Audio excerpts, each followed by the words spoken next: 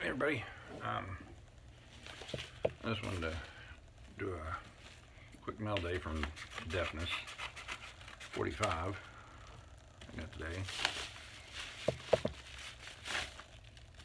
and I picked these. I'm pretty sure, yeah, these are what I picked up in one of his auctions.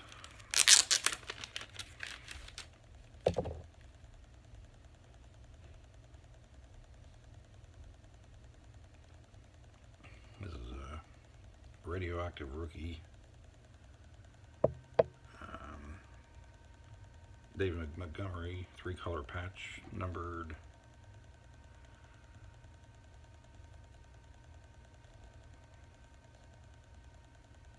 58 and 99. That's a nice patch.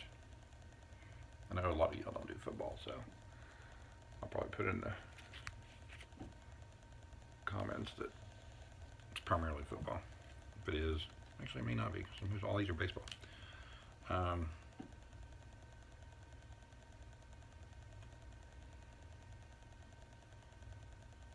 This is a Jordan Adams auto. It's trying to hard to get it off the glare. For the Angels. And this is an opening day Golden Cup of Tawny.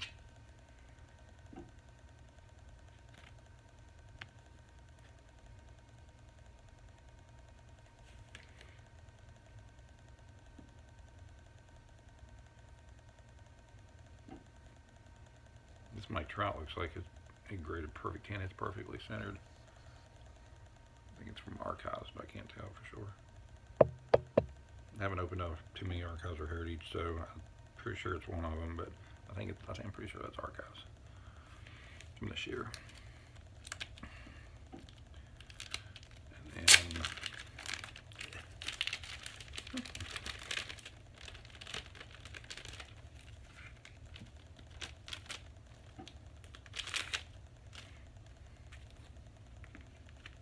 yeah, it's pretty much a mixture of everything. So this one's football. This is James White auto for the Patriots.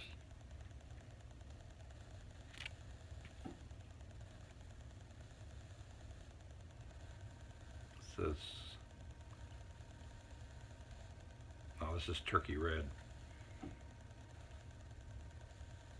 It's pretty cool. I haven't seen one of those cards in a while.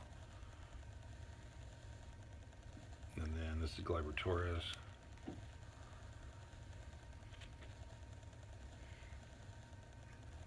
can see. I thought this was numbered.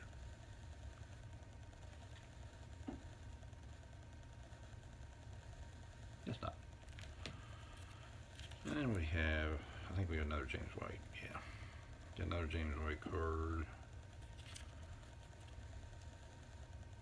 Panini. I don't know which one it is, to be honest with you, because I don't follow football the way I follow baseball.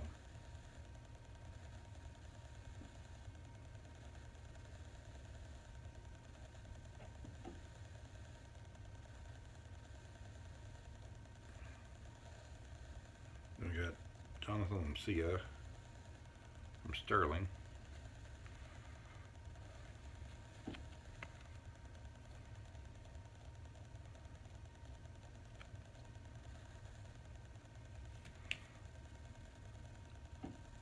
And then we got the Lasiga purple parallel from Topps Chrome.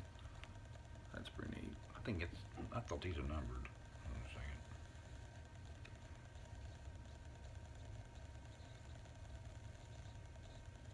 I don't see a number on them. It's a neat card, but I thought the purple parallels were numbered for some reason. And then I think this is Lasiga too. Now this is a Lewis. This is Severino. Can't ever get that out. So, some nice cards. All right. This is just was going to be a quick mail day. I just want to put this out because I'm going to be breaking